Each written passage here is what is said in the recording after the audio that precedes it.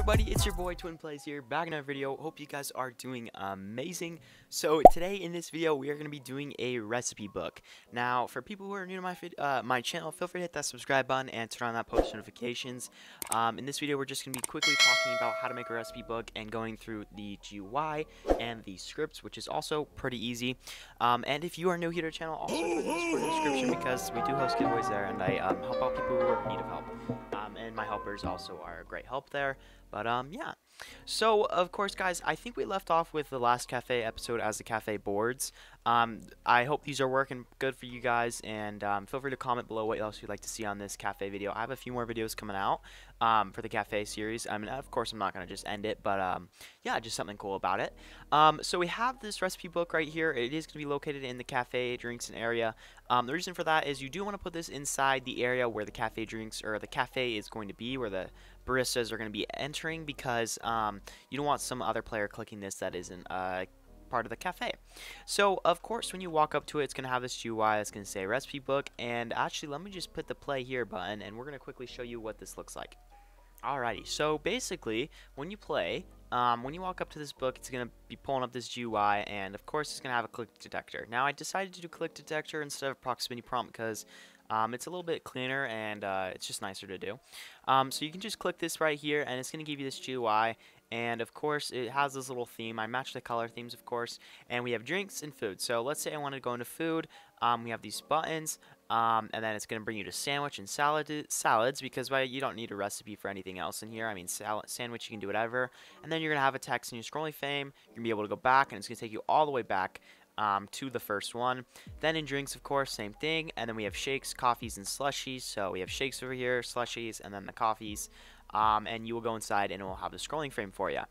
And then when you close it, it's going to be like this, and it will say open book, and you're good to just you know, if you want, you can open it using this, or you can use it another way. I recommend just doing the open book like this. Pretty fun. But yeah, that's about it. And this will be given to the player that clicks it, so you'll get the GUI. But yeah, let's hop straight into the tutorial. Okay, so first things first is you're going to either go in the description and get the model, or you're able to get the game. Now, just getting the model, you're just going to click one of the links and hit claim, and you'll be able to get the model for you. Pretty simple and easy. But yeah, so just feel free to get the model, or you can actually get the game, and I'll just show a little photo up here so you can do that. But that's about it, and then you'll actually be able to get this in your game, and there you are. So, what it's going to be is just this little book. Now, there's really nothing else to it. I just put everything in one thing, if I'm right, so you're all good. And inside, of course, we have a few things. We have a gray block, overhead, and the model. The model is basically just the book. You can move this how you want, or make it or change it to what you like.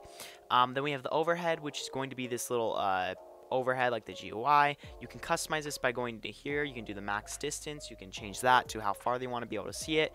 Go to text label. You can change the font. You know, you can really do whatever you like to the book. That's up to your choice. But that's about it. So yeah, that's pretty simple stuff right there. Now inside we have the script, and then we have the recipe book. So it's pretty easy. So click detector. This is the click. It's just basically going to be hovering over this box right here, and it's going to be max activation distance from 10 studs. So you'll basically be able to activate it from a certain amount. You can increase this and decrease this to your liking. Then we have the script that we're just going to go through first. So we're going to grab the local GUI, which is going to be script.parent, and then we're going to grab recipe book, and function on clicks is just local function. When they click it, we're going to grab the click, which is going to be the player basically, and we're going to clone the GUI. So we're going to make another one of this recipe book, and we're going to set that GUI parent to the click of the player GUI. So we're basically setting the parent of the GUI to the player's GUI. Then right here, this is where we're doing the whole function. So when they click on the click detector, it's going to give them that thing. Now I don't know if this is going to be working on the mobile. Mouse click is kind of weird. I'm still like just getting that down, but either way, just feel free to let me know if that works or not. But yeah, so this is the GUI, and we're gonna talk about this because there's a way I did this that was much simpler than going about like using it the harder way, and like an easier way for you guys to set it up. But I just wanted you guys to kind of learn like the easiest way of setting up a GUI, because this took me like a few seconds to set up. So easy. So in here, you have a few things, of course, just a GUI, the enabling, and everything like that. Now, you're going to want to keep this open. Now, like I said, so if you saw what I just did there, you can bring your GUI to start a GUI to see it and be able to change it. So in here, we have a few things. Frame and open book, which is going to be closed, but you can turn this visible by turning it on.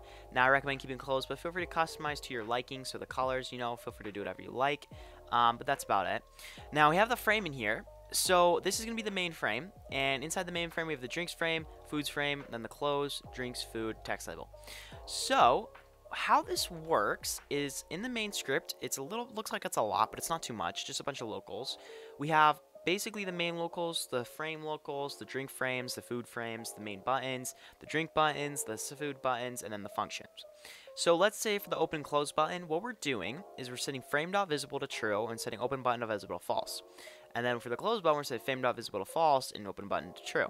So the frame is going to be this frame right here. So when we click this to visible, it's basically going to turn off everything and we're going to enable the other ones. So pretty simple. But for this one, we're talking about the drinks and the food. So what we're doing is when they click the drinks button, which is going to be this drinks button right here, we're going to set that drinks frame to visible. So what I'm going to talk about is right here. So what I did is I have certain frames. So we have the drinks frame and the food frame, kind of just separating it. And basically all it does is it just opens up a few things, and all you have to do really is you can customize it to your liking. And inside here then we have a few more. So now we have the coffee scroll. So let's say I open the shake scroll. This is going to pop up the shake scroll, and this is by just making everything visible, so you can customize this to your liking. And we have the back script, which is pretty easy. It's just making all the scrolls like visible to false. Now, like I said, guys, I don't really recommend touching anything too crazy. The only thing I recommend is, of course, you can change the colors, and that's about it. And then inside the scrolls, to customize these, which you're going to need to do, I didn't make the customization for you. Sorry about that.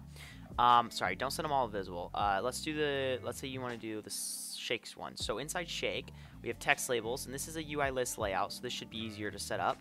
And you might want to just tune that down a bit. I don't know why it's so big. There you go. And then you want to go here and you can be like, okay, so for a shake, you want to go, I forgot what it was. I think it's milk. So you want to go, let's say, so vanilla, let's see here, vanilla shake. So you want to go milk to, I think, flavor to ice to shake mixer. So like something like that. That's basically what you want to do. And then you're basically able to show what the recipes are, and it's just a simple thing. It's for people to look at. And then, of course, when you're finished done editing, you just visible off, and then go to drinks frame, visible off, and then there you go. That's about it, and then you're good to just put this back into the gray block. Now, I'll go through that just one more time. You can do all the visibles. It's pretty easy. So food frame, we're going to be looking in the foods now. We're going to go into here. Now, when you click these, you don't need to worry about them. You can customize the colors, like I said. Let's say I want to do a sandwich. We're going to go in here, turn visible on, go to text label, and then I'm going to just get rid of this. Like I said, I don't know why that's so big. Oh, let's do that. Sorry. Make that a little bit smaller, and then we're going to go just sandwich, whatever. Just 6-inch pepperoni. Yeah, sorry, I didn't spell, ketchup. There you go. So that's basically it. Then you hit visible and off, and then you're good to go to food frame, off. Then you're going to go to recipe book, grab this, and put it into here. And quickly talking about if you add more frames, pretty simple, you guys. You can just duplicate everything. So don't leave this all. I would recommend having open book frame. Just make sure these three things are right there. Don't mess with anything, or else that main script might be breaking. But like in here, so you want more frames and buttons, you can just duplicate them. So Control D and then visible them, change the names and everything, and then go into the script and change that. Now for the back, just make sure you are setting script.parent to visible to false. Now what I'm doing is basically checking if any of these are visible. If they are visible, we're gonna make sure that they're not visible. So that's kind of what we're doing. Pretty simple. But yeah, so that's about it, you guys. I hope you did enjoy this video. If you did, feel free to subscribe, comment, like, and share. I have a lot more videos coming out, guys. This is just a little simple recipe book, and if you guys, like I said, that's just the basics. So you can add text, you can add cool colors, animations, gradients. You can add sounds and all that kind of stuff in tweens. So feel free to do that. I didn't do that because I want to just give you the basics of what the easy amount of it. I will be making another video. If you guys want me to make an advanced version of this, maybe I will make an advanced version. Just something simple though. Thought I'd bring it out to you. But yeah, I hope you guys did enjoy this video. Happy holidays to everyone, and I hope you guys are all doing well. Stay safe, and I'll see you guys in the next one. Bye bye.